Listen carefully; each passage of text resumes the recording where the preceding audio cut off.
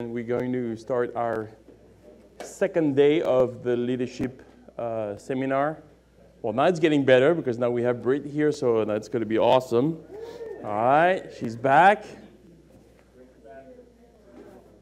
The day didn't start well. Now everything's fine. Brittany's here, so everything's going to be okay. Everything's going to be okay. I know that the good thing with Brittany, she likes discrete entries. She doesn't like to be noticed. That's why I'm not insisting. I'm not insisting on her being here today, but she's actually here on the second row. If people in the camera, you want to see her, can you zoom in a bit? Are you okay? It's good to see you. Did I say that? Okay. Okay. All right. Lord, we thank you for this new day. We ask that you would just guide us in our studies and reflections on important topics today. And we thank you for your presence among us. And we ask you to bless our time together. Amen. All right, so what I'd like to do before we start a new topic today, I think we have two new topics. Of course, I'll do one, which is the title of the book, the chapter by J.C. Ryle. I think if you haven't been there yesterday, the point was there are several warnings in one of his books, and we chose 6 of those warnings, and we decided to use them as titles for our sessions in the leadership seminar. So you can find those warnings in the books. I think they have copies in the cafe. So yesterday we said 2 things. We were encouraged not to curb the word of God, and number 2, be careful. Be aware of the leaven of the Pharisees and the Sadducees. So I'll go back to those 2 points. The first hour I spoke about that, the corrupting the word. Pastor Shallow spoke about the Pharisees and the Sadducees. So I'll just summarize that a little bit. So for those who were not there yesterday, and today we'll talk about another warning, which is being aware of all kinds of different strange teachings that we see that in the book of Hebrews. So I'm going to say it out. At the outset, I'm not going to list all the strange teachings because it wouldn't be fun at all. It would take us. There are so many heresies in church history that they have to categorize them in 8 different categories, because it's not, you don't have 5 heresies. You have 8 kinds of heresies, and in which kind you have hundreds of them. Okay, so Pastor Steve could do a church history 1 and 2 just on the heresies, and he wouldn't have enough time. Okay, so what we said yesterday, the first hour, was the encouragement we find in the Bible to be careful with how we handle the word, right? And the point we made basically was that we do corrupt the world in ways that we wouldn't suspect. Of course, we are not going to be rejecting the inspiration of Scriptures. We believe in it, but in effect, practically, we may actually reject that inspiration of Scriptures by rationalizing Scriptures. You remember we said that, and the point was that maybe I'm seeing the 21st century is a challenge for the biblical faith, right? It is a challenge. Now, we may want to be either by pressure, or we used the word relevant yesterday. We want to be relevant in the wrong way, and we may think that if I alter my answer or the meaning of Scriptures by rationalizing what it means, then I would be able to talk to people about what I believe. So even though we don't want to acknowledge the idea that we reject the inspiration of the Scriptures, we may want to rationalize. Or we also said the word over-contextualize, meaning that we are going to try to say, well, Paul meant that 2,000 years ago, but he obviously wouldn't mean it today. He would have a different mind. And by saying this, I'm putting Paul as the authority of his letters, not the Holy Spirit. Right? Because that would mean the Holy Spirit meant something yesterday and he means something different today. That would mean that he actually never inspired the Scriptures, or that would mean that God changes.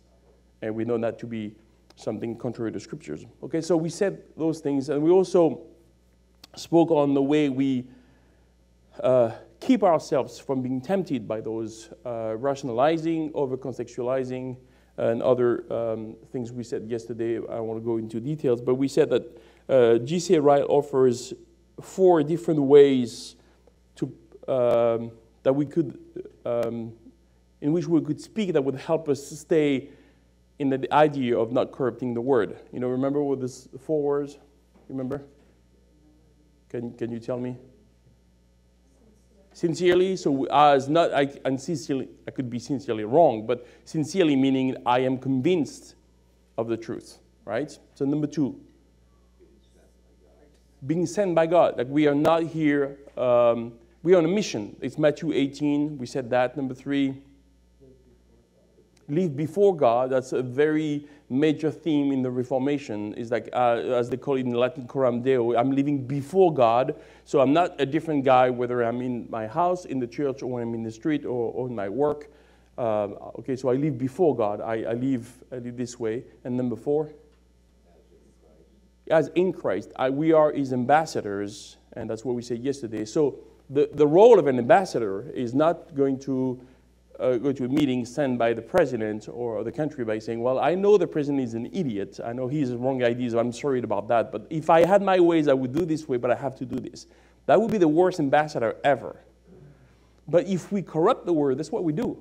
I know God said that, you fill in the blank, but what I'm trying to tell you is that if we would think it through, then maybe we'll go this way.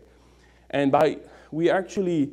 And what's the point we made is with 1 Corinthians chapter 1, is that if we are true to the gospel, then we have all the power we need to be relevant, right? 1 Corinthians verse 18, and we went through the chapter together, so that was the point.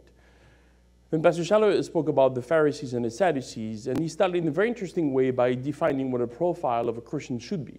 You remember the word they use? Simplicity would be one. Humility, pure conscience. So he went through several verses, and was interesting. I think the way he presented it yesterday was very interesting because he said, the Pharisees and the Sadducees, we can talk about what they are, but he already did yesterday, so I think it's recorded, so you can watch it online as well. But what I liked about what he said yesterday is one of those warnings that God is asking, and we talk about simplicity today. And that is one of the main reasons why we adopt so many strange teachings, because we complicate things. You know, the simple elements of the gospel are thrown out the door because it's too simple. You know, I don't know if you've ever seen people telling you, especially from other religions that are based on works, they will tell you that the way you speak about the gospel is way too simple. It cannot be that simple. I mean, I'm just forgiven because Christ died on the cross. Come on. There has to be a catch somewhere. There has to be something I've got to do to be able to. But the point he made yesterday was that we have this profile as a Christian. We have simplicity, humility, we have a clear conscience. And then we're going to have two opposite, actually there is 3:11 in the Bible, but he mentioned two yesterday, the Sadducees and the Pharisees. And you remember the image that he put on the screen with the cliff with two temptations. One would be legalism, the other one would be liberalism, right? So, and these are the same ideas of those strange teachings we are going to speak about. And actually, there's one strange teaching that the Bible speaks most about, would be legalism, because it addresses Jews that were converted, and also the Judaizers that were trying to convince the pagans that they should also follow the law. So legalism was a big issue. But legalism takes so many forms. It's not just following the law. Legalism could be, and when I did Theology of Grace a year and a half ago at the Bible College, I challenged the students by saying, you know, we can be legalistic about grace. So we talked about that. And, you know, looking at you, that's the opposite of legalism. No, I think any message you take that you unroot from the character of God can make it legalism. If I'm telling someone who's condemning himself that he shouldn't because grace is there for him, I'm actually being legalistic about grace. Your problem is you're not giving yourself grace. That's your problem. I don't know how you feel with me pointing a finger at you, but that's the point, right? I don't know if I'm helping you by looking at you. Your problem is that you should give yourself more grace. And that's what the Bible says, and I can be emphatic about it. And all of a sudden, I'm very legalistic about grace. So, legalism is one of the main issues, and that's why I think I really enjoyed yesterday Pastor Scheller's message. All right, so today we're going to go to another one, and I'd like for you to turn with me in Hebrews chapter 13, and we're going to read verse 7, 8, and 9. And we are, as I said, discussing all kinds of strange teachings as the title. But again, we're not going to go through the list of those strange teachings because it would be laborious, boring, and not edifying at all. But this is the verse that G.C. Ryle uses to introduce his chapter, and I think it's a very good verse. And he uses verse 9. I did verse 7 and 8 for context, because actually some of the solution that he mentions that we could see as the problem that he raises in verse 9 are found in 7 and 8. So, all right, this is what it says here. Hebrews 13, 7, 8, and 9. Remember those who rule over you, who have spoken the word of God to you, whose faith you follow, considering the outcome of their conduct. Jesus Christ is the same yesterday, today, and forever. Do not be carried about with various and strange doctrines or teachings, for it is good that the heart be established by grace, not with foods which have not profited those who have been occupied with them. So, if I want to summarize the points I like to make, the very two simple points that we did yesterday morning.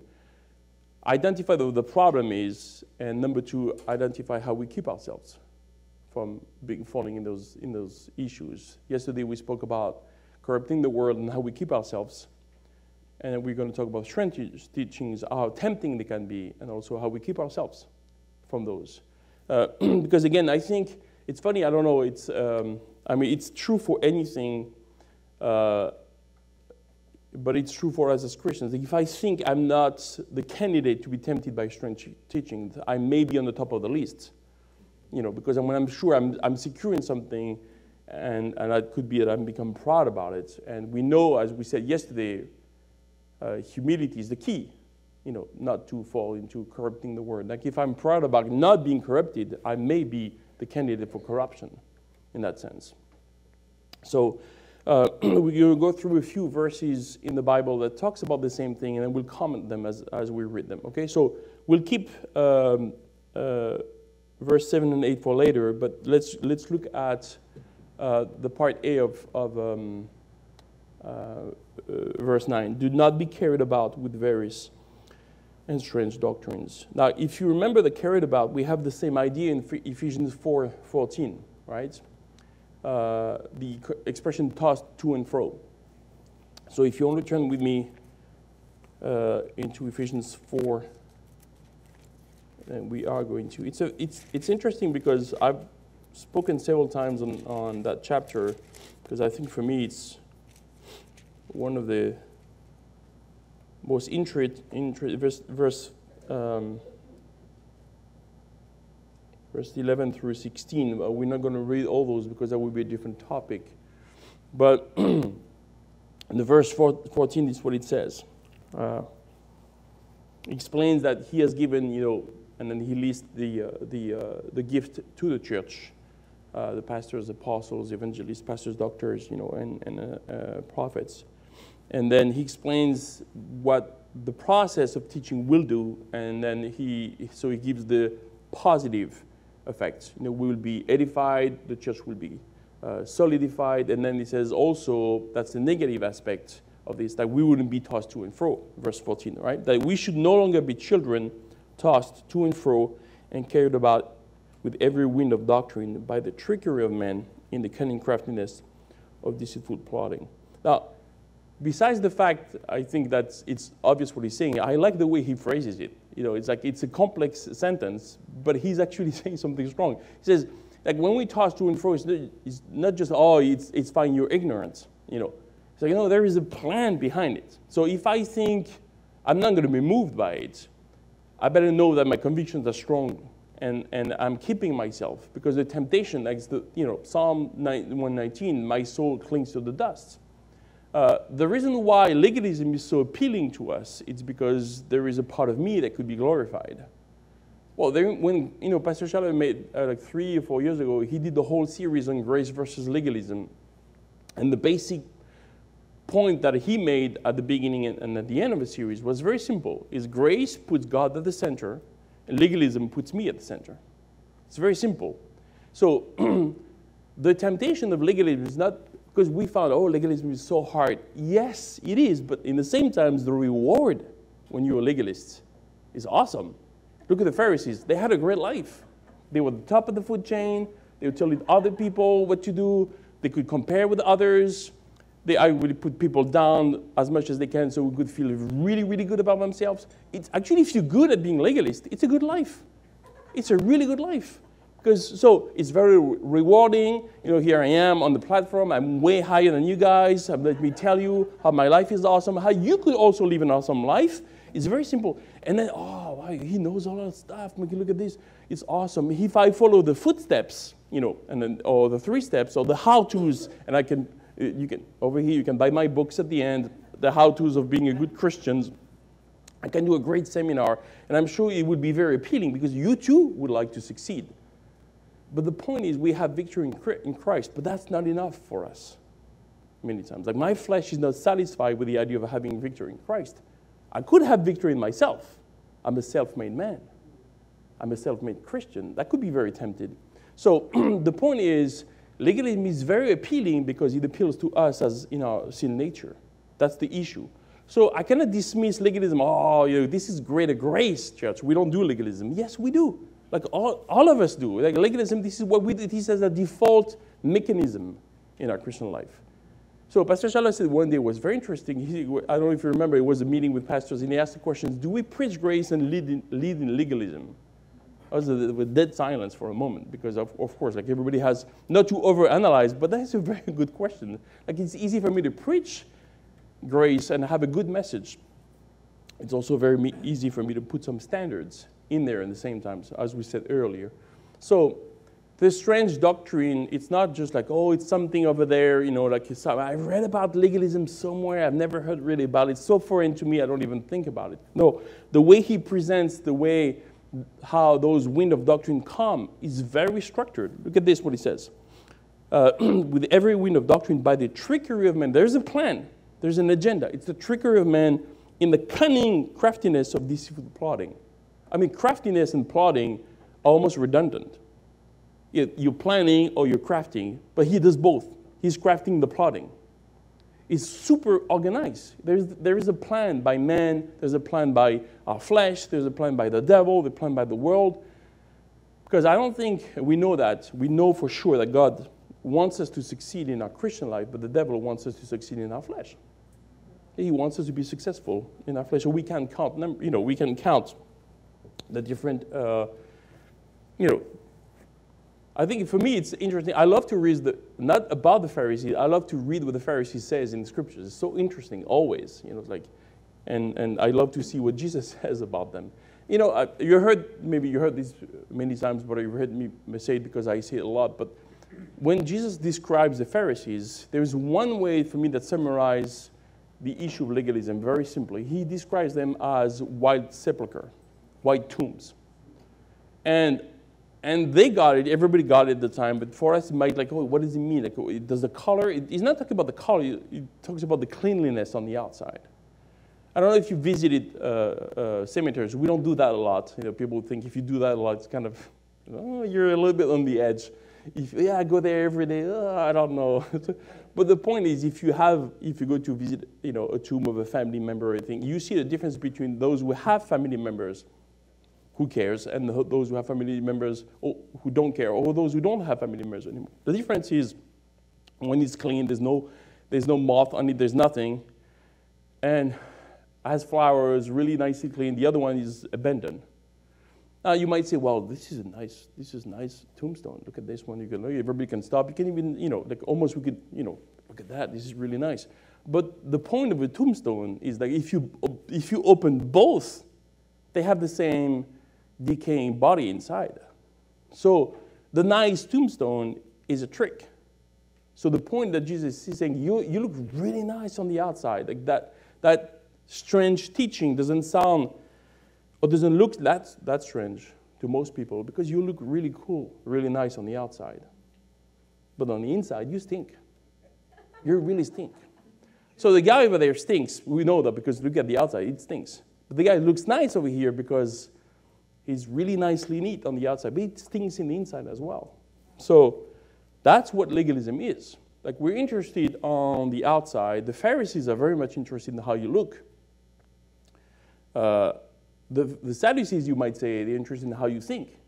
But Jesus is interested in how you think and how it affects how you look. That's the beauty of the transformation that we have. Like, God is not interested in the renewing of the mind in verse 2 of chapter 12 of Romans, just for the sake of being renewed in the mind. He wants us to be renewed in the mind because by this we'll be transformed to glory to the resemblance of Christ.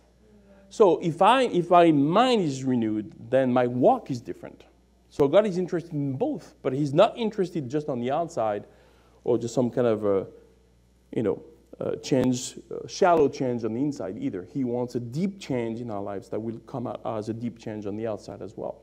So my walk with God is reflected. That's the whole book, the whole point of the book of James, right? That after you're saved by grace alone, you enter into works. As Paul said in Ephesians 2, 8, 9, and 10, you enter the works that He has prepared for us. So we do things. Our life change. We walk differently because we think differently. But we do walk differently.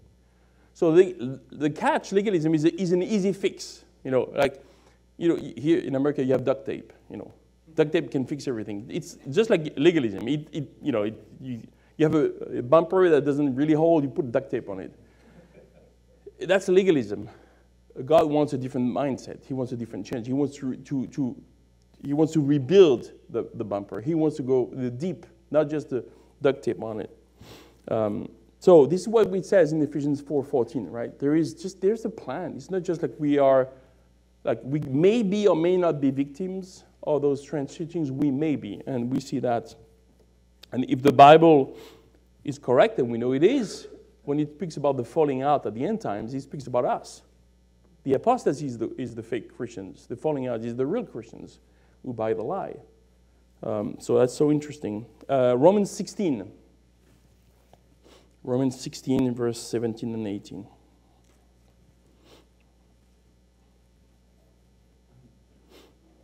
Romans chapter 16, verse 17 and 18. Now I urge you, brethren, not those who cause division and offenses, contrary to the doctrine which you learned, and avoid them.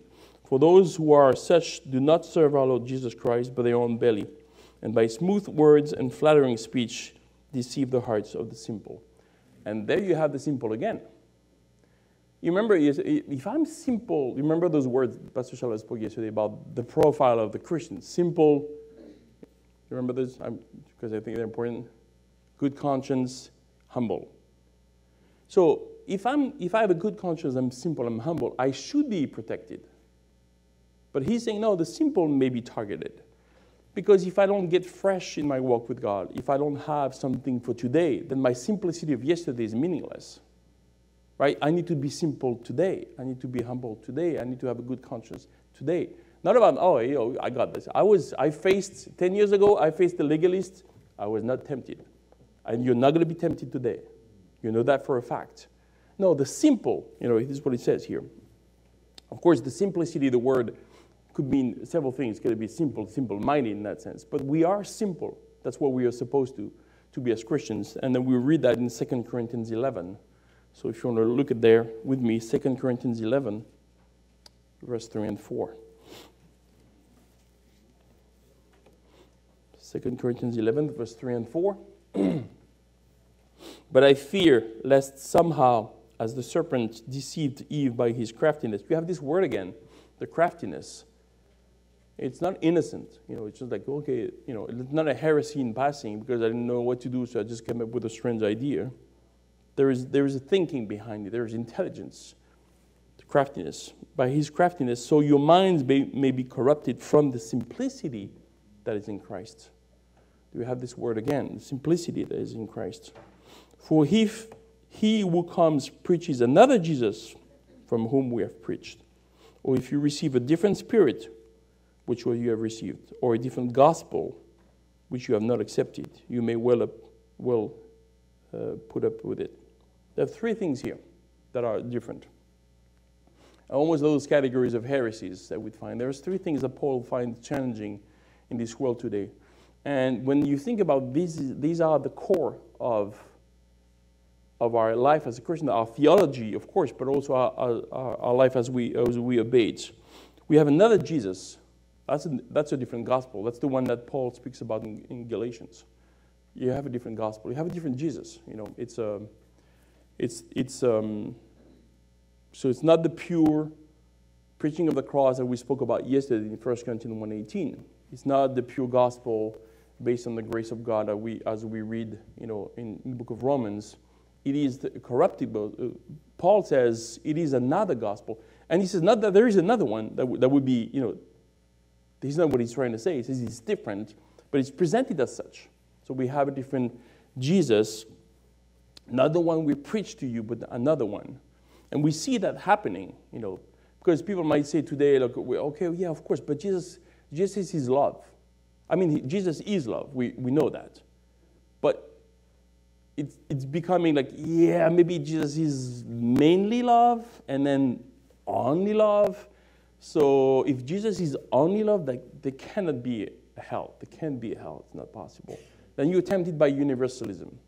Maybe everybody will get saved. I know my God. He's a gracious God. And then I'm shrinking Jesus into a word, which is not the word that the Bible used for it. And then it's another Jesus. I'm very tempted by the idea. I mean, who wants to preach about hell? Yes, we agree. But it's in the Bible. What do I do with it? And we go back to what we said yesterday. I could rationalize the idea. Yes, but the word Gehenna in the Bible, and you know how people want you to change your mind. So I get, I talk to a lot of the young people, and they read stuff and they send it to me like, come on, this is 2,000 years ago. The heresy was the same. What are you talking about? This new guy comes up with a book with a new argument that you've read 100 times. There's nothing new under the sun. But the point is, it's another Jesus. It's another one. And then he says, a different spirit. And that we know what it is. Like it's a human spirit. Like I'm trying now to, it could be, and we read in Ephesians 4, or we read also in Hebrews 13, is that there is a spirit out there of heresy. There is, and it's the work of the devil. Of course, demons are very interested in our theology. Very interested in what we think. Because what we think to be true, those and will be what we preach. Because we think it's true, right? So a different spirit and also a different gospel that you have not accepted. And that's also what we said about legalism earlier. I mean, there are many places in the Bible where you have warnings. Jesus said it in Matthew 7, the whole book of Galatians, the pastoral epistles. And we could go through a lot of places where we have warnings about strange teaching. So I don't want to stay too much on that because I don't think it's that interesting in one way, as I said. But the point being here, if we summarize, and the takeout would be a first part, would be very simple, is that the teaching is out there, the strange teaching is out there, and if I think I'm not a candidate to swallow it, that I may be the first candidate to swallow it, because I'm immune to the idea, but I'm not immune to the idea at all. Because the pressure and the craftiness, as we said earlier, in Ephesians 4, the craftiness, to use the word again, of deceitful plotting. I mean, those words are heavy. Every one of them is heavy. If he would have said, by every wind of doctrine, I would have got the idea. Yes, of course, yes, there's so many thoughts out there. But no, which by the trickery of men, so there's a plan there, and then they are working hard because it's the cunning craftiness. Craftiness could be good. A craftsmanship is good, but this is a cunning craftiness of deceitful plotting. There is a real agenda there. And if I think this is not for me, then I may very well be, and we connect that to what we said yesterday, because I don't want to corrupt the word of God. Of course I don't. But in the same times, I am tempted to be relevant in the wrong way and try to address issues. And remember, one point we made yesterday, one of the motivations for this idea of corrupting the word could be that I don't think the Bible is adequate to answer some questions. And actually, it's something that is very common. People say, well, okay, so there is a word that you see on social media a lot. People try to use the word normalize this, normalize that. Okay, we want to make it okay. So, and I get it. I mean, I'm sure this world has plenty of prejudice that we want to fight against. I'm okay with the idea. I'm not baffled by the idea that there is a reason for it. But then there is one thing that bothered me, I read that a month ago, is almost normalize depression. But I said, what's the point? I understand what you're saying at the beginning was you can normalize it. I mean, people have it, you shouldn't stigmatize them. We're okay with that, right? We're okay with the idea. But normalizing it, make it something you don't even interested into helping people anymore. This is who you are. This is your new identity. You are this, you are that, and you're depressed. That's who you are. But then if that means normalizing the idea, then we're not helping people anymore. So if I tell you, if you feel, if I'm trying to encourage you by showing you that God is with you, He's got promises, He's going to be okay, everything. Now I'm not normalizing your depression anymore. I'm actually telling you you shouldn't be the way you are. So we may be in the sense, well, maybe those encouragement, they are great for people who feel good. Like a promise is when you feel okay, is another blessing on top of it. But if you feel depressed, if I'm trying to tell you God is with you, I'm trying to show you that maybe depression is not all there is. But by doing this, I'm not normalizing your depression. Therefore, the word, an encouragement of the Bible is not adequate for you anymore. So I shouldn't say that. I don't want to offend you by telling you God can be encouraging to you if you're depressed. Because if I'm encouraging you out of your depression, I'm actually offending you. And I feel completely out of. And so what do? I spoke about, the valley of death, maybe, I don't know what is left to say. So that's the idea. What I'm thinking is like the more and more we normalize things by being in one way, we actually are defeating ourselves. And so we have to be careful. Yes, the world has become a lot more sensitive than before. So I don't think we need to change our message. We don't. But we have to be careful how we deliver it, of course. Yeah, it's every generation is different. If you study the history of ideas, you realize that every generation has its own set of presuppositions. You know what a presupposition is, right? It's a set of ideas that you have that actually serve as a reading frame for everything you see. Like if you don't believe there is a God, you won't believe in miracles. Simple. Because they cannot be possible, which is completely logical. If there isn't a God, there cannot be any miracles. It's the same. So it's the presupposition that. So until the Enlightenment century, until I want to say the 1930s and the 40s, and then it really changed with World War II. We were at what we call the modern era, where rationalism was the key. Rationalism was the idea, right? We deified reason, and then we have all these new philosophies, empiricism, in England, and rationalism in France. You have all these philosophers, and then the 20th century killed the idea of rationalism because of how brutal the 20th century was. World War I, World War II, all kinds of wars, 120 million people died out of rationalism, ideas that were strong and dogmatic. So now we're in post-modernism. Like it's all about the feelings, it's all about the experience. So, of course, we could say, well, modernism was better for us. Who cares? If the experience is key, then my testimony becomes relevant. That's it. So I can preach to you the gospel and tell you how it worked for me. So I can change the packaging. I don't change the message itself. But the temptation would be that, yeah, it's true. Like if I'm dogmatic about things, I'm going to be rejected. You can be dogmatic with your experience as a proof. People respect that because it's your life. And obviously, they're trapped in their own way by saying, what is good for you is not necessarily good for me. Actually, it's good for you anyway. So maybe I will listen. See? So we've got to be aware of that. And before we go to the, no, let's go to it now. I think it's, so yesterday, so how do we keep ourselves? Like as Christians, as leaders, how do we keep ourselves? So we have the answer right there, but we said yesterday when Pastor Schaller brought up some questions, the answer was, how do we keep ourselves from corrupting the world? It's the same here, it's the same idea. We have those two words we said yesterday. You remember what they were? Humility and accountability, right?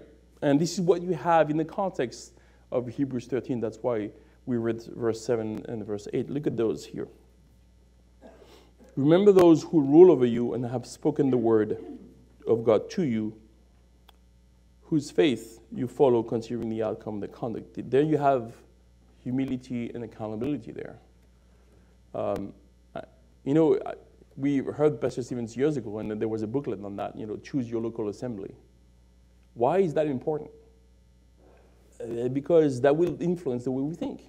Like if I have a church that preaches the gospel, not the other gospel, not the other Jesus with not another spirit, but the pure gospel of grace, then I will be rooted in grace. That's what it says, here in, it is good, verse 9 of Hebrews 13, for it is good that the heart be established in grace. If I'm established in grace, I'm not tempted by legalism. Or if I'm established in what the Trinity means theologically, I'm not tempted into Unitarianism, who believe that there is only one person that changes personality, depending on what they need.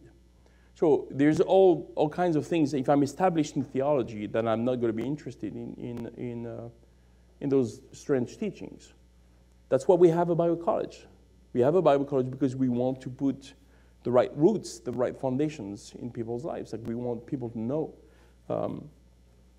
So that we have this humility and accountability. We, as we said here, we remember those who rule over you, who have spoken the word of God to you. Not anybody who rule over you, but those who have spoken the word of God to you. Because we know we may have some people that ruled over us, but that was not the word of God. But now we have that, so remember those. But you remember what we said yesterday about one of the danger of diminishing the word of God was to preach it without living it. Remember that? This is what it says here, like considering the outcome of their conduct, not just their words, the conduct. Like the way of life, the old English word that you have in King James, conversation, is actually not a conversation, it's actually a way of life. So we see that, and we see that as something that is appealing to us. Yes, we look at this, yes, and now we put things back in context. It says here, all right, so we have the warning, do not be carried about with various entrenched doctrines. Why? Because it is good for us to be established by grace, not the foods we saw. But then we go back to verse 7 and 8. We remember those who rule over us, those who actually spoken the word of God to you. With faith we follow their faith, but we also follow the outcome. We see the outcome of their conduct. Like their lives are inspiring. I'm not interested in a preacher. I'm interested in a man who lives a life with God and preaches. The preaching is the tip of the iceberg. It's not the main ministry. There is something there, and that's something we appreciate and we can see, and that is very encouraging for us and inspiring in our Christian life. But the other thing is also says here is like, because if you think, we know this, the verse 8 very well, right? Jesus is the same yesterday. But have you ever noticed how embedded in the context it is? It almost comes out of nowhere. What are you saying? I need to listen to them. I need to be careful with this. What is Jesus not changing have to do with anything in here? It's almost like this weird verse. Why did he put it there? Well, he put it there because if God doesn't change, then his message doesn't change. So the foundation of us not being carried away is not making sure that we don't. It's that we listen to the word, we follow the conduct, and we know that Jesus doesn't change. He doesn't change. So why would his word change? Why would Paul be out of context today, as we said yesterday? Why would he? He wrote it, but he was inspired by the Holy Spirit. So if the Holy Spirit is the same, just like Jesus is the same, the Father is the same, yesterday, today, and forever, why would I read Paul differently today to fit in context? Now, if it was, we haven't understood this word before. Now we have a new way of understanding the word because we have more research on it. I get that, but I'm just saying, well, what he said then is not valid today. That would be the temptation that we spoke about yesterday. So, what do we have? Before he tells us not to be carried away, and that's something I love about the Bible. Every time he's going to give us a command, if you read the verse before, you always have the reason why it's possible. I'm going to give you an example in 2 Peter 1, because I think this one is so interesting to me.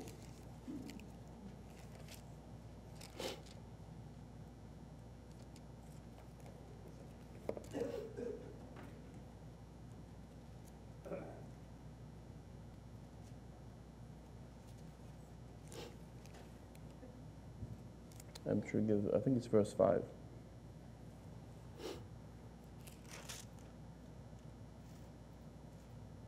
So you read verse 5. You know, we have this famous long paragraph that sounds like a program. You know, this is what you got to do, guys, okay?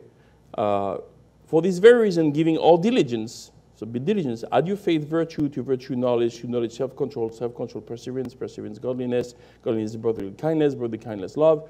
It's like, whoa, whoa, whoa. It's going to be a lot of work. And then you go back to the verse, and it says in verse 2, grace and peace be multiplied to you in the knowledge of God and the knowledge of Jesus Christ, as his divine power has given all things that pertain to life and godliness. So before he tells us that we need all this, he's already said, you got this. I'm going to give you all this, brotherly kindness, the love, all this, you have them. I gave you everything that pertains to life and godliness. You have it. Now go and be diligent with it. So that's the way the Bible is all the time. It gives us a command, and then it gives us the power to do it. You know, why do we don't fall and carry about very strange doctrines? Because we remember those who rule over us. We know that Christ doesn't change. And when you go back to Ephesians 4:14, as we said earlier, right? We're not tossed to and fro. Why? Because we have those gifts in the church. The prophet, the apostles, the evangelists, the pastor, and doctors. So because of that, given to the church, then we are not tossed to and fro. So it's the same idea. Like God gave us everything we need. God gave us everything that pertains to life and godliness. We don't need to strive to get things done. We have all the ingredients. We just have to walk in it. In Ephesians 4:11-12, we said that. And then to conclude, and then we can have some questions and comments. The idea here is the part B of verse 9, Hebrews 13. Like, it is good for us. It is good for the heart to be established by grace. It is good. This is what God wants us. So it's not just, guys, this is stupid, this is smart. It's not about knowledge. Like, it is good for me to walk in grace because I would not have to walk in legalism. It is good for my heart to be established in grace. So the warnings that we find in this book, by J.C. Ryle, is not just about us being careful and self-conscious. It's about realizing we need God, we need the church, we need the body, we need the Word of God, and then by keeping our hearts, we're not tempted by those strange doctrines, and we're not corrupting the Word. All right? All right. Any questions or comments? And if you do, please come over here, grab the microphone, because this is live streamed, and you'll be famous. If you have a comment, keep it short enough so we go to the point if you have questions as well.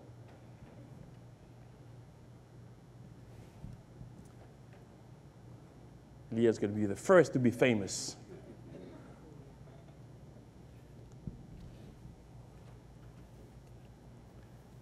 There's a passage that I've had trouble with. I think it's in Corinthians where Paul is correcting the Corinthians about who they're hanging around with. Mm-hmm. And he says, I'm not saying don't hang around with embezzlers or fornicators of this world, but for those who are believers, mm-hmm, mm-hmm, not to even eat with such a one. Mm-hmm. How do we apply that without being legalistic? Mm-hmm. How do we apply a lot of this stuff about guarding our own hearts without being legalistic, yes, in guarding our hearts? Yes. Well, that's a very good question. And I think it would take the Theology of Grace class on 15 weeks to answer the question because, as I said earlier, and I agree with you, being grace-oriented could be a legalistic endeavor. We said that. And I think it's always, for me, the answer is always, it's based on what Pastor Shibeli said yesterday, but also at the staff meeting. Not the what, the when, the how, the who, all these things, but the why. Why do I do what I do? Like if I don't, like if we are before God and we ask before God, what is my motivation? If my motivation not to separate myself from those who actually cause division, if my motivation is because I'm better than you, then there you have it. If my motivation is, first, I obey the word of God, and number two, I could be a victim of the same thing they're a victim of, because I'm humble enough to realize that I may fall myself. You know, when Paul in Galatians tell them that they have to be, those who are spiritual go to their brothers and actually correct them, he's asking those who are spiritual to do it. Because anybody can correct anybody. I don't have to be spiritual to correct someone. I could be legalistic. I could be in the flesh and correct. That's what the Pharisees did. They are very easy for them to point out how people were wrong. So I would say the main thing for me is motivation. What motivates me? When I say something, when I do something, I think we have 3 lessons in the book of Proverbs, if we summarize about the way it is. What to say, if I should say it, and if I should say it, when should I say it? Simple. What to say, if I should say it, and if I should say it, when should I say it? So that's also the idea of the motivation, right? I'm careful. Anybody else comment or questions? Yes, Marianne.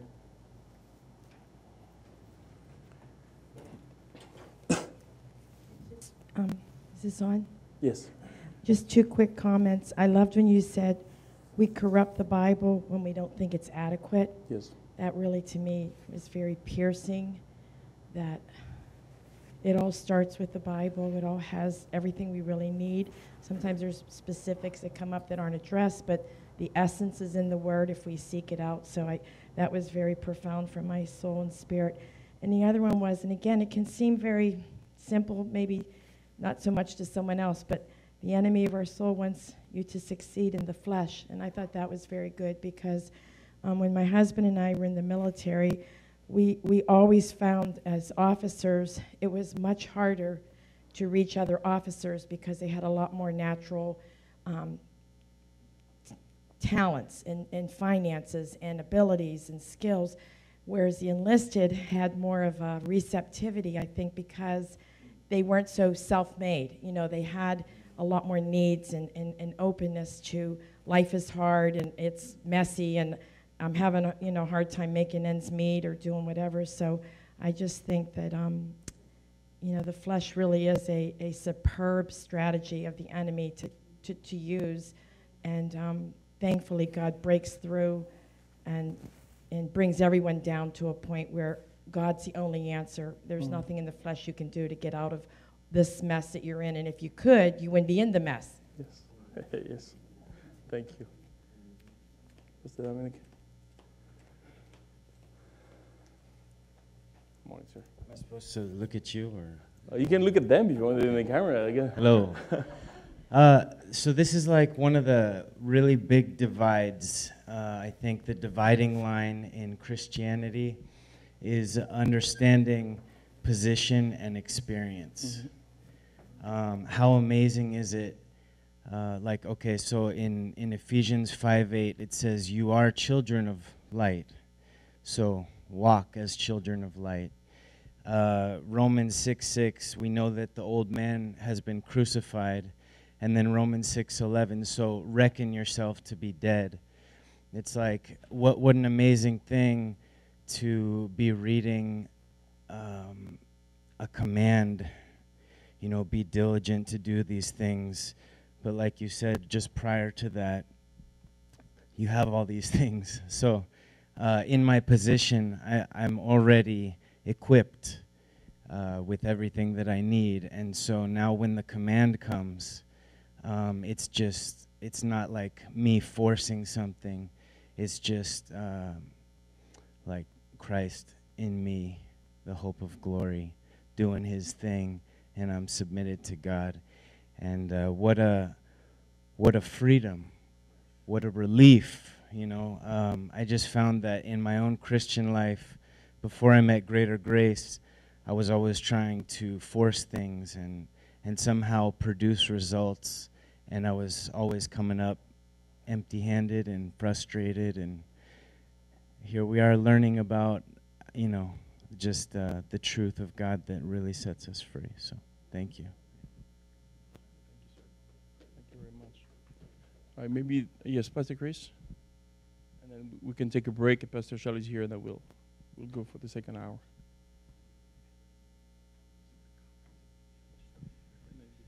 Okay. On the word legalism, if we remember, legalism in the book of Galatians was anything that was done in the energy of the flesh. So when we talk about obedience, or when we talk about sacrifice, or we talk about ministry or missions or any type of fervency, anything that's motivated by the flesh is disqualified. It's disqualified because it falls short. Paul said to the Philippians in Philippians chapter 3, you have no confidence in the flesh. And I think the great thing and the challenging thing and the hard thing about the grace message is that it's telling us that our flesh profits nothing, and that we can't bring the flesh to the table. Flesh needs to be crucified. And until that is resolved in our minds, that there's nothing to prove, there's no driving spirit, there's no disqualification that we need to qualify for, or any kind of drive and an insecurity in our relationship with God, then at any time that's going to be a deficit motivation, which is called legalism. So you can look at somebody that is extremely fervent, just incredibly, that has just great conviction, you look at people like C.T. Studd and people like that are just like kind of out of their minds. And you look at them, and that's not legalism. You could say, well, that guy is legalistic. But I think if you look at someone's, like Hudson Taylor, he had a revelation of the grace of God, and he said that, it says in his story, it says that he laid himself prostrate on the floor and just said, God, give me some great work that I can do for you, for all of the grace that you have given to me. And I think that when Paul's remedy to the Galatian church was Galatians chapter 5, that we have a faith that's motivated by love, and that the law in Galatians 5 verse 16 is fulfilled in one word, and that is love. And I think, as we heard last night, that when we respond to first love, and first love is not me endeavoring to love God, and I think that's really in our American culture, this intentional type of thinking that I'm attempting to love God, but first love is when I'm just responding to the first love towards me. And then when it says love God with your whole heart, what that is meaning is just I'm responding to the love of God towards me that's perpetual, and like we heard last night, that is the purpose of God. So legalism is just simply anything that we are doing in the energy of the flesh that's just so dysfunctional anyway. So, we done?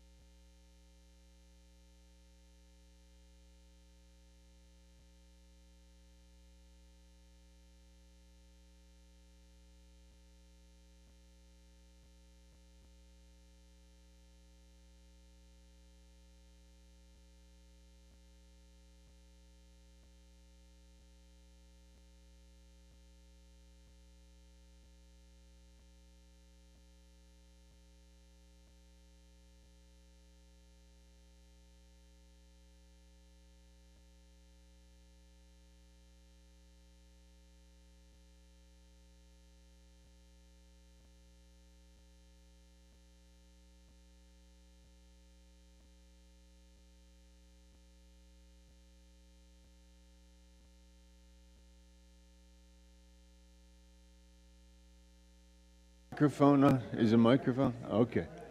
Now it's on, yeah. Yeah, it's on now, I think.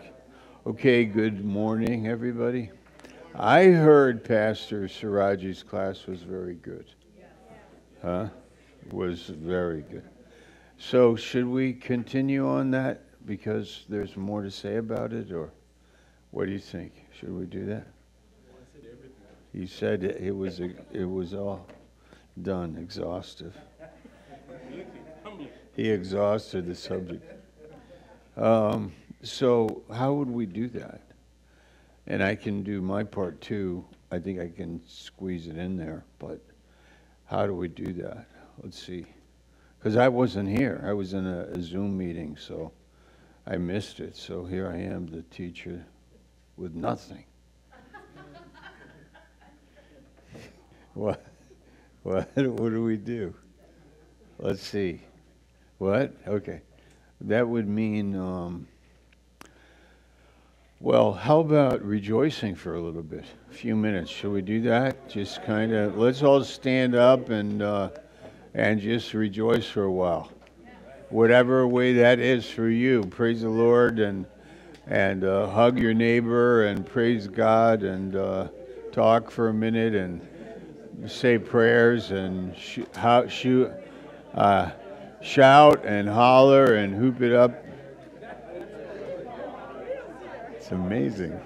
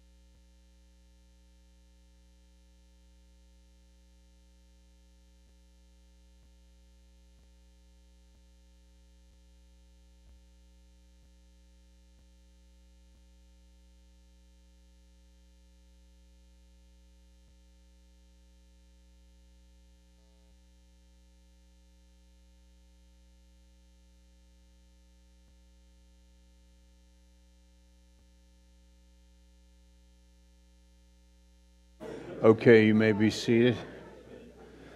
I guess for me, maybe the whole thing that I want to share with you is like that it would trigger some spiritual kind of like quicken or like make me think or stir my heart, you know.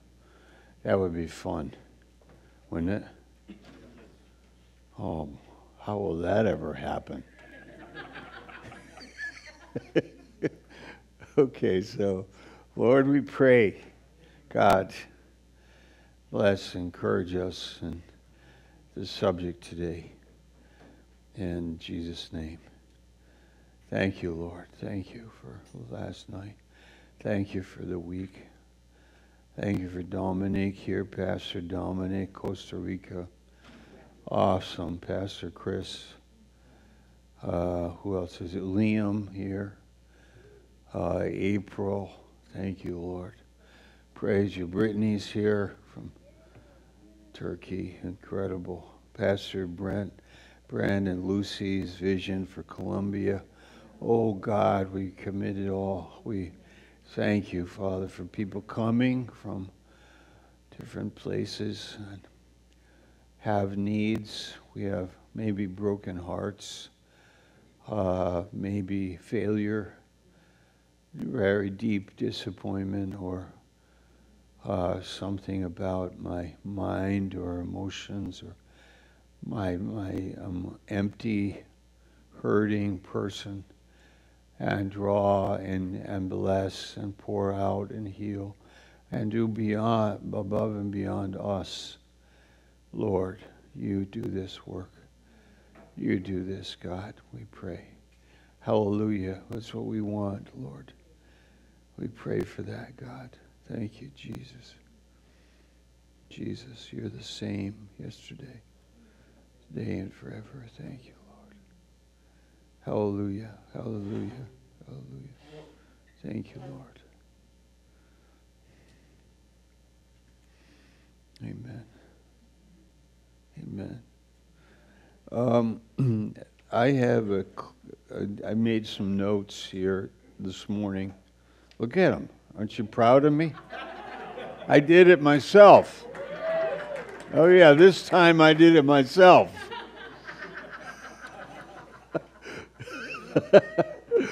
Okay, so yeah, drew some big purpose of the class to encourage and establish you. Okay, that's first, and I believe Pastor Siraji did that in his teaching. To be very established in what God has done for us, and to be very confident about it, very sure about it. Like this is one, I could wrote this way. Okay, if this is, we could call this truth, wouldn't it be amazing if here's me, looking at this, that I would know this way pretty much accurately and not know it like this way, right? Is that beyond your capacity? Have I gone beyond your capacity? Okay, so many Christians believe that in their hearts and in their lives they have truth, they know truth, because this is really Christ, isn't it? Truth is Christ. And we don't like to walk around the world saying, I am wrong, probably you are wrong, probably the church is wrong, probably the whole world is wrong, we don't know anything, right? So that's generally not how we talk. It's not really how we think. We rather think that I know Christ. I know I have the Spirit of truth in me. I believe in Him and that I know Him, and what I know is true. Like that's Ephesians 4:20. We had it a week ago in a Wednesday night meeting. For you have not so learned Christ.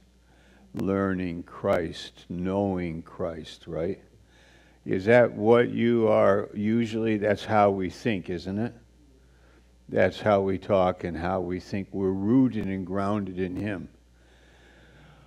But I've got bad news for you. You can leave the class. I'll give you a little window, a few seconds to leave the class if you want to, after I tell you what I'm going to tell you now.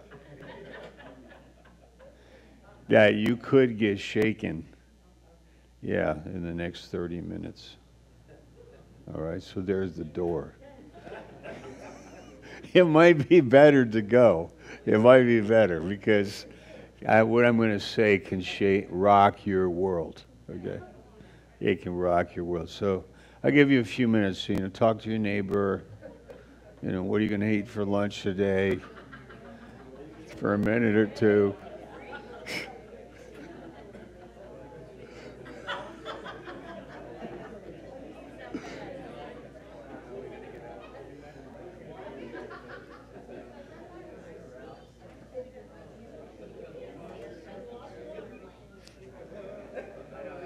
More should go. No.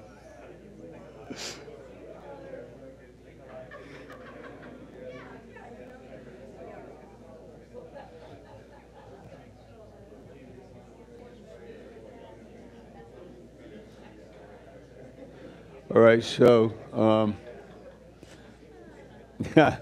right, so here's a little assignment at your seat. Could you write down a lot of verses, just write them down in your notebook, that reinforces the idea that actually you here, this is you have a renewed mind, Romans 12:2 and 3, so that you can prove what is the perfect, good, and acceptable will of God, that you're right on, that you are Spirit-filled. How about this one? 1 John 2:20, 21, 27. We have an anointing of God, and we know all things. This reassures us of the understanding that we do actually know the Lord, right? And we have the Spirit of the Lord. We also have the mind of the Lord. If you've been in our ministry for any period of time, then you're very much rooted and grounded in understanding this, okay? So would you do that? Take and write down verses that reassure you, the believer, in grace, in the person of God, in the mind of God, and that you walk in truth. Yeah, no, these are mine. They're not yours.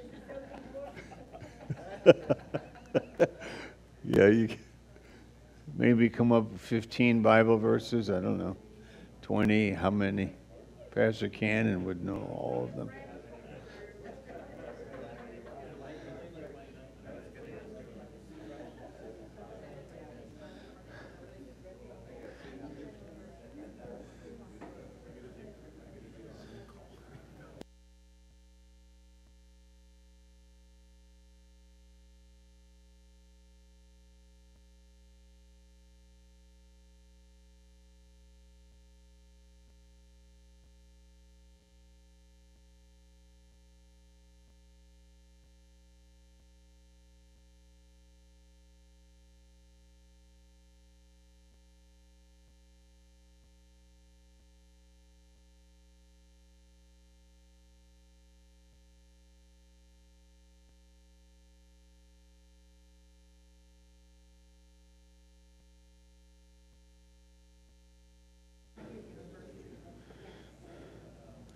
Okay, anybody want to share some verses?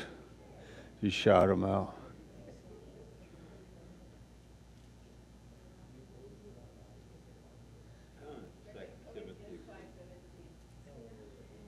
What is it? Okay, therefore, if any man be in Christ, he's a new creation. Old things have passed away. Behold, all things become new. Pastor Fred. Yeah, for I am not ashamed of the gospel.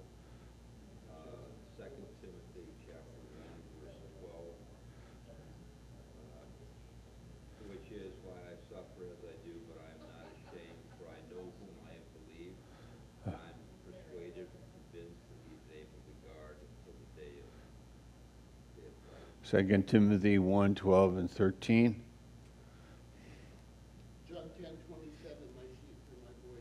John 10:27.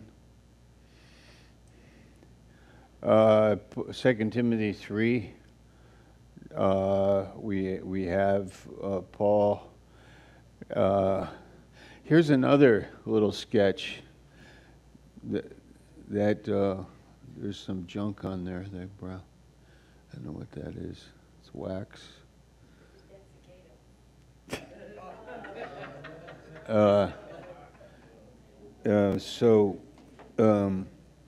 Is this one. Here's another one.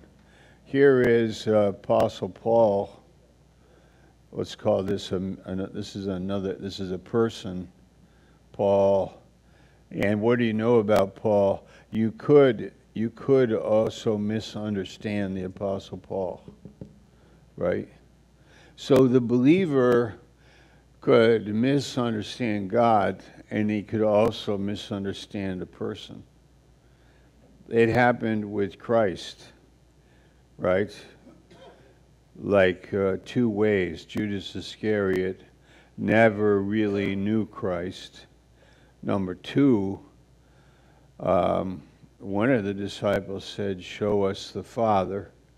And Jesus said, "How long must I be with you? Don't you know if you have seen me, you have seen the Father?" So there is the potential for blindness Yeah, well, there is blindness, 2 Corinthians 3. There's blindness with the Jews. Blindness with the unbeliever is 2 Corinthians 4:4. And blindness with a believer, that a believer may not understand or get it. Why do I bring it up? Because it's the point of the class. It's from, not this part isn't in the book, but in your book called The Fallibility of Ministers, chapter 6, page 73. So this is what rocks your world and mine. You know, the failure of people, the failure of ministers, people getting it wrong. People getting, actually, you got a couple points. You've got number one, God could be misunderstood. Number two, doctrine can be misunderstood. And number three, people can be misunderstood. Right? Oh, no. Oh, no. Now I'm in a lot of trouble. The whole world can go get messed up, right? All right, so this is the end of the class. Thank you for coming. It was awesome. Bye-bye.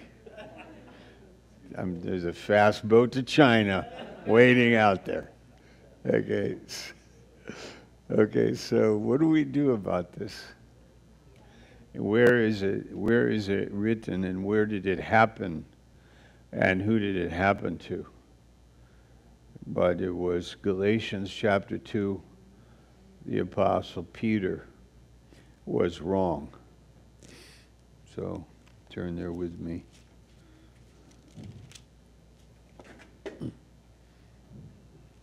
Peter was wrong. So Galatians 2, verse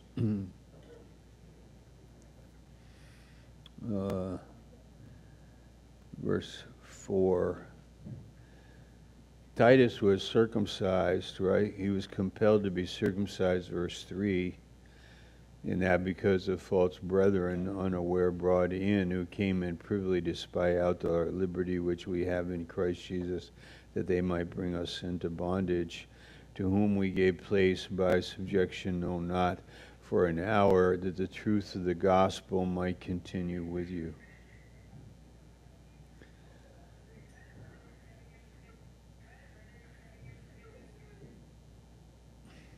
So, verse 5, to whom we gave place by subjection, no, not for an hour, that the truth of the gospel might continue with you.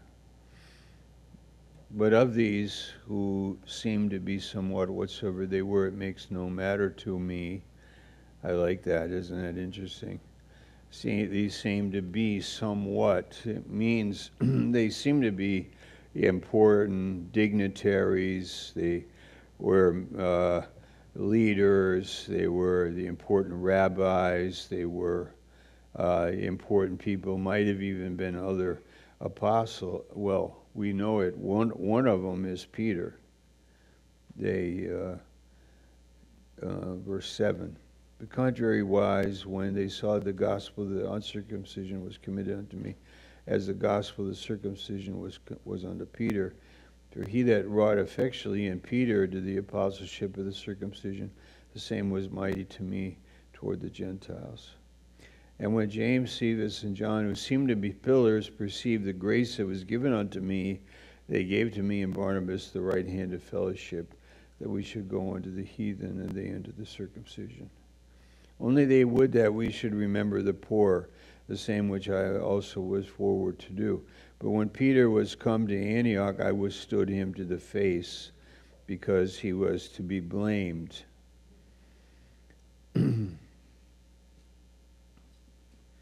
So Peter is going to be was corrected by Paul, and he was to be blamed. There's a couple points here.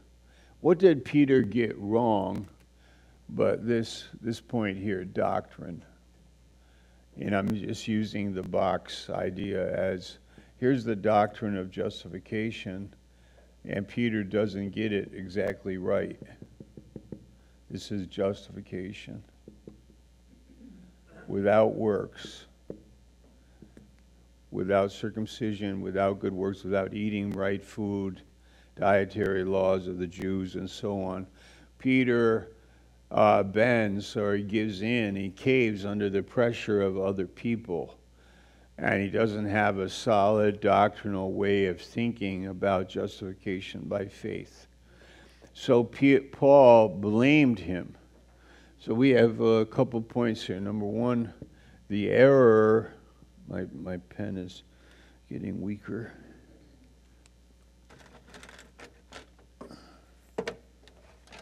Here's a box, Pastor.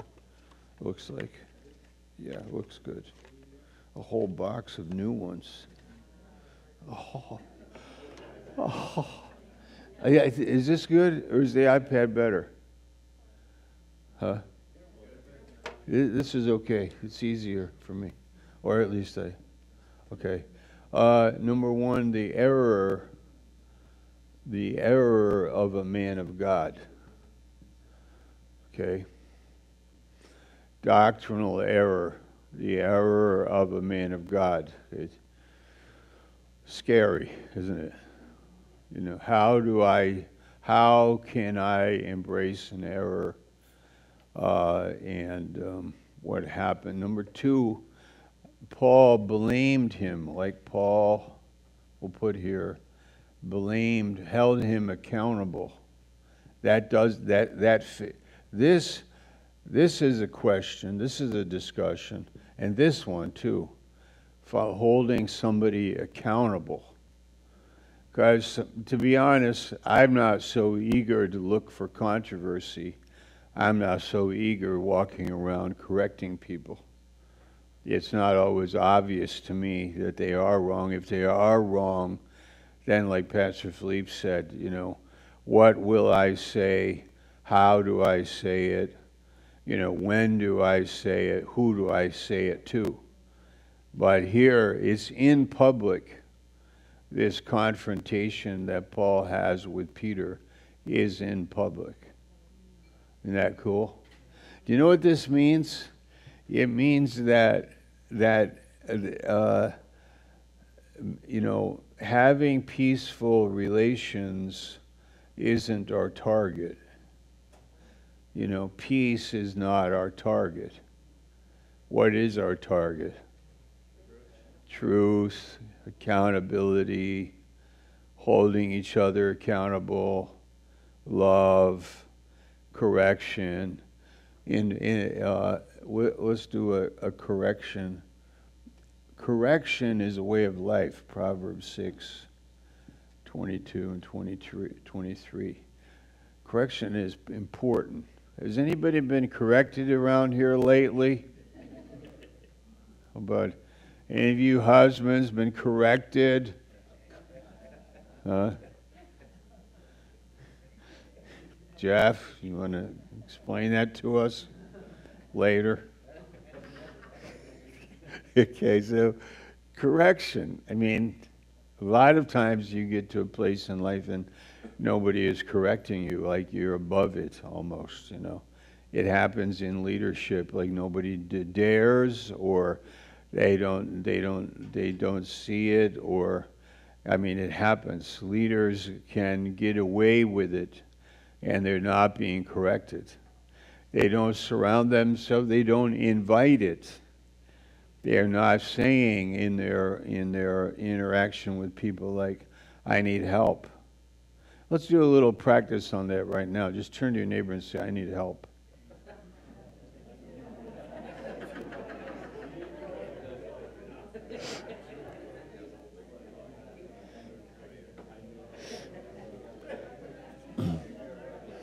Okay. Yeah.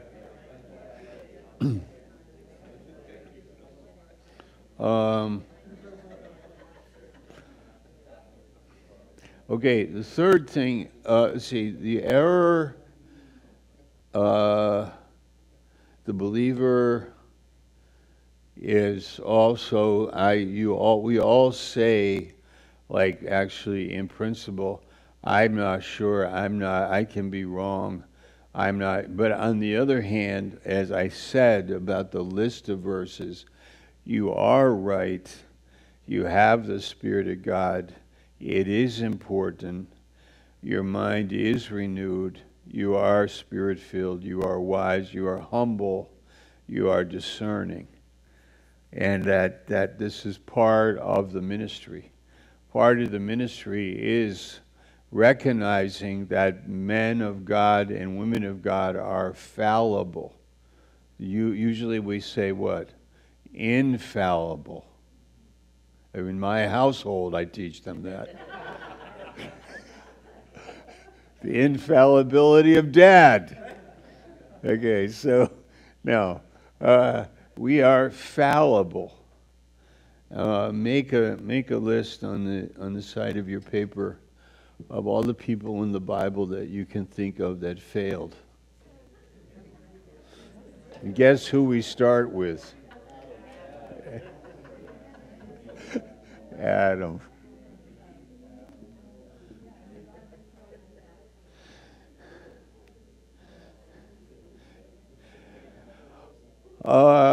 Everybody did, except maybe we don't read about it with Joseph or Daniel. But I mean, everybody. David, Solomon, Noah, Phineas and Hophni. Oh, I think another one was the prophet Samuel. I don't think we read of a sin in his life. But usually yeah, Pastor Steve? They did sin, yeah. Oh, Pastor Steve is making a good point. Samuel failed by not raising good boys. Ooh, oh. By the way, in Jesus' genealogy in Matthew, there were 4 kings in that genealogy their fathers were godly and the sons were wicked. So a godly man, there's no guarantee a godly man will have a godly son. Is that clear? Pastor Steve, would you put that in your pipe and smoke it? Well, Samuel's not responsible for his wicked sons. Or maybe, I don't know. Anyway. Yeah, okay. So, I mean, it's a sad thing when our children turn away, and it's sad. We can't even talk about it. It's terrible. And people suffer with that. But we want to encourage us too in the fact that, well, God will make it clear to us in the future. You know, what is He doing? And what can we do? We just go on and do what we can in the Lord. Yeah, it's great. Okay, so back to my drawing. Did I tell you that I did this by myself off the internet?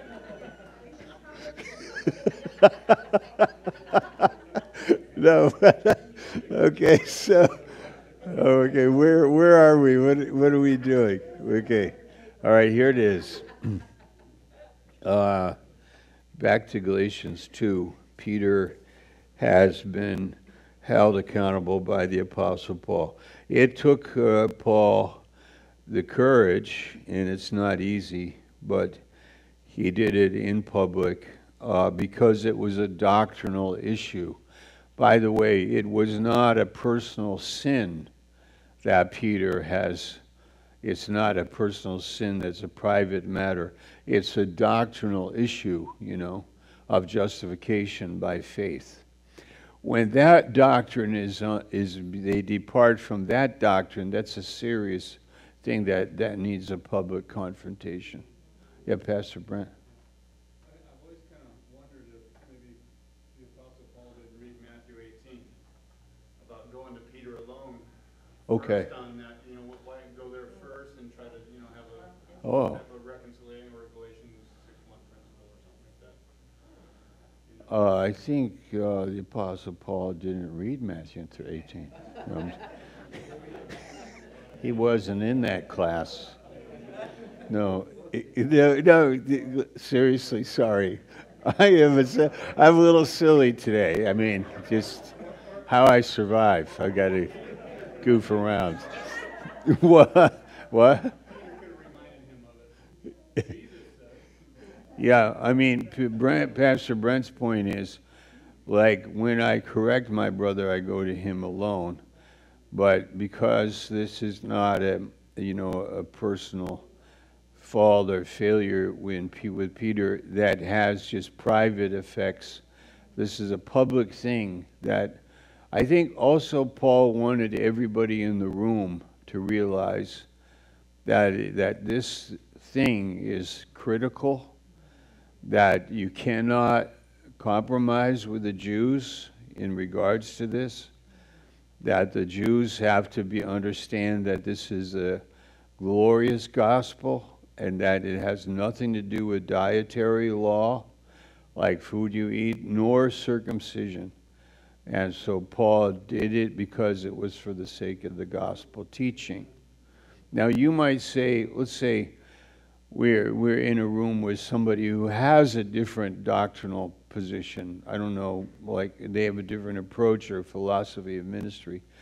And my general attitude is that I'm not their judge. I'm not living with them. I'm not dealing with Joel Osteen or some other teacher or pastor, I don't say his name. I'm not involved in his ministry. And there's so many different ones that I could become, somebody who's always talking in those terms. But that's not the scenario here. This is at the beginning of the church. These are apostles, not pastors bickering with each other. There's this big stuff is on the table. So, I don't feel that it's my place to be thinking like that. I just want to, so that I think is I think that's clear, right? So did you don't? I just wanted you to talk about it and elaborate about it. Okay. Yeah, I did. Okay. Thank you. Go to chapter 2, verse 12, is it? For before that certain came from James, he did eat with the Gentiles, but when they were come, he withdrew and separated himself, fearing them which were of the circumcision. Pastor Shabelli said this a number of times, that he felt that Peter's weakness was his fear of religious people. Peter was afraid because he had, you could say, in a the society breakdown, that he was of an inferior class. He was an uneducated fisherman from Galilee. I mean, educated to a degree, but not a polished professional. So in the midst of that company, he kind of just, was concerned about how he would relate to them and trying to please them, or maybe kind of modify the gospel somehow so it included the legalistic Jew and then the pagan Gentile who got saved. And Peter's saying it's like for everybody, but when we're with them, we'll do it this way. When we're with them, we can do it this way. And Paul read into that, said, no, the gospel is being, the liability is that we will lose the gospel. The gospel can't be lost. And it has nothing to do with these religious people controlling this whole thing. They are not in charge. God is in charge. Christ did this for Jew and Gentile, and this is how we're going to live. We're going to grow in grace. We're going to walk with God, and we're going to be, on target. This is why he's so important in the teaching of the epistles and his way of thinking. So from this, we get this little outline here that he saw the error the weight of it. He encountered it, and was there a third thing? You see.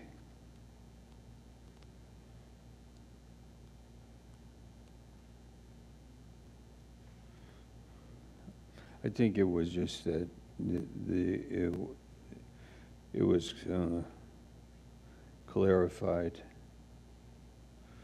I don't want to. I've already spent I spent a lot of time on this point, but I want to move on and finish up here. But I think I have a, yeah. Okay.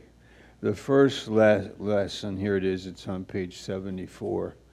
The first lesson is great ministers may make great mistakes.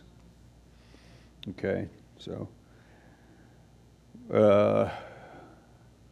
we have a doctrinal one, we have a moral mistakes, we have leadership mistakes, history's filled. Number two, that to keep the truth of Christ in his church is even more important than keeping peace. So Paul was able to blame Peter and go to war over it. Number three, that there is no doctrine about which we ought to be so protective as justification by faith without the deeds of the law. So he's saying that the fight was really of very great consequences. All right, so let me give you a couple of names here. With regards to people, let's say here's a man of God, a great man of God, and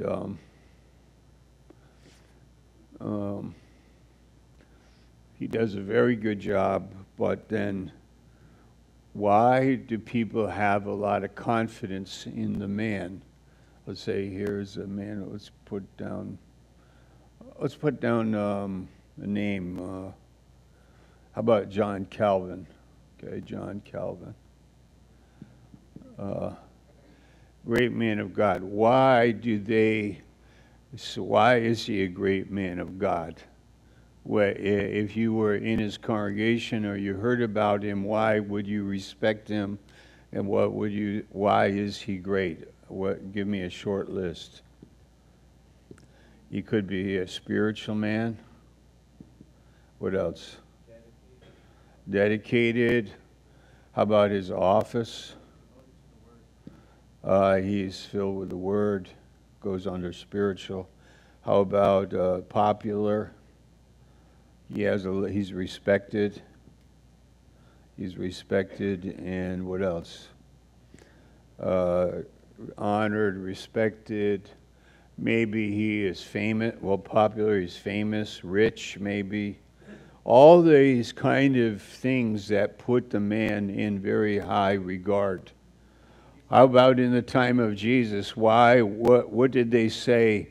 What did the apostles say that gave him high regard and high esteem before other people? Have not I seen the Lord Jesus Christ? 1 Corinthians chapter 9. Can't we go about leading a sister? And aren't we able to be paid for our work?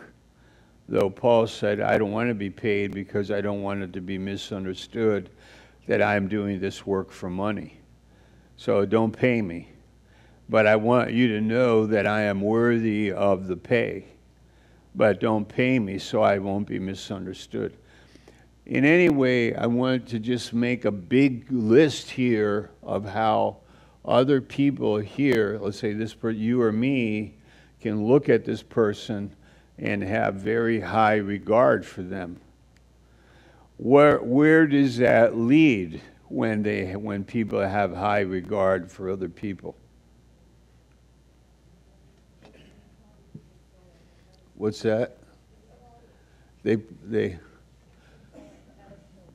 put them, okay. They put them on a pedestal. They may not approach them regarding error. They might not be approachable.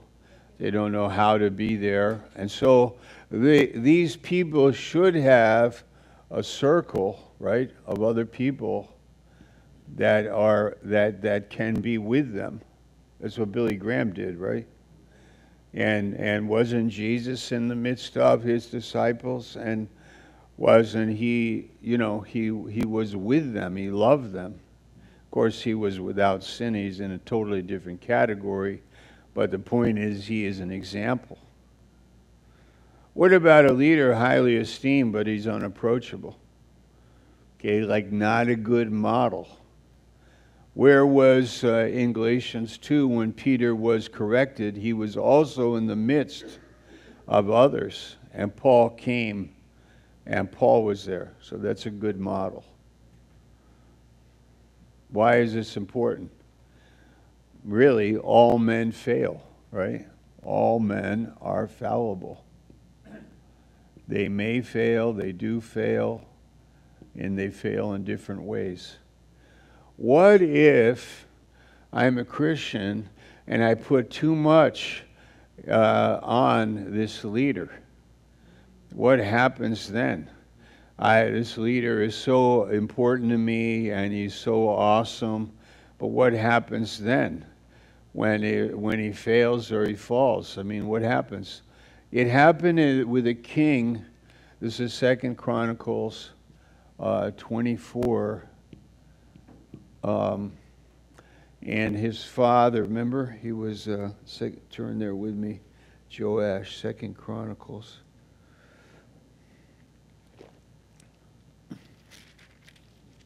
Yeah, 24, verse 1 and 2.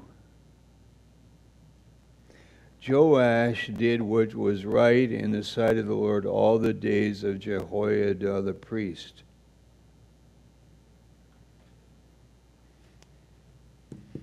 One and two. How old was Joash? Was he 7 years old? And who was his leader? His guardian was a priest who was of God. Do you know what happened in the story? Does anybody know? Okay, Pastor Matt, what happened? Once Jehoiada dies, Joash starts Yes, very good. When this boy, he has a guardian, the priest, who's leading him in the fear of God, and he does very well as a king up through a number of years. I don't know if it's 15 or 20 years. Then when Jehoiada dies, this king goes evil. This boy, who's now an adult, he turns evil. His religion was somehow connected with that person. And when that person was alive, but then when he died, he's the one that ordered the prophet to be stoned between the temple, the altar and the temple. In the story, you could read it. So when Dr. Stevens dies, what happens? For some people, it's over. It's over. It's like, what? How can that be? What happened to you? Are you a believer in Christ? Are you walking with God? What could that be, you know? How could that happen? That can't happen. That's why I'm saying, that's why we're here today, to talk about it. Even though we may know this, it still can be very upsetting and very discouraging and painful because of love. At the same time, these little boxes that we're drawing are like, this guy, John Calvin, could be an awesome guy, but it could be that I have a misunderstanding about him. That he is a mortal man that can make mistakes, and he's not my Savior. Christ is. He's not the one that fills me with the Holy Spirit. Christ does. He's not the Bible. He knows the Bible, but he's not the end game. That person is too important for me. So I need to get adjusted to it.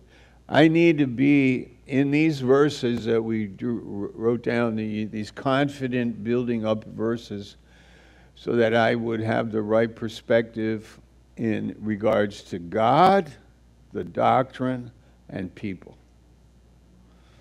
Okay? That's it. Amen. Go away. No, I mean, I love you. I said the wrong word. No, what do we do? Praise the Lord. God bless you. Have a good day.